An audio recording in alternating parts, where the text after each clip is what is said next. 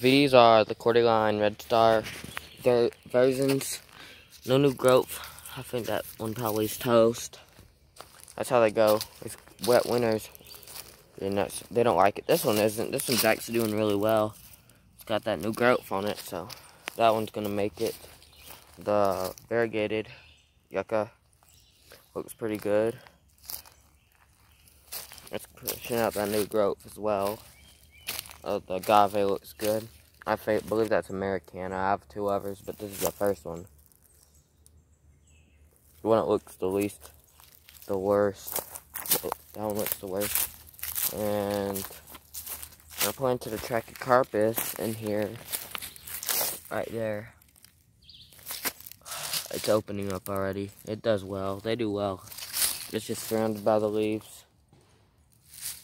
And I believe I have this one. Sable minor. The roots are exposed. I try and keep that covered, but the rain washes it away. It's not growing. It just grows very slow. Because we can't. I'm going to try and water it a little more, but yeah, there's not much to film today. Nothing's really going on.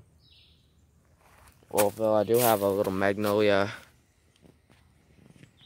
over there.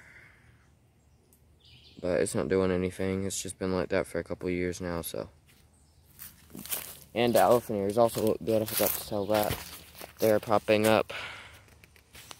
Especially by the palm trees, but those are ahead. But you can see them all. That's a little one, but they're all over. But they come back every year. They don't get protected. They die each year and come back. So, thought I'd film that. So, that's what's going on.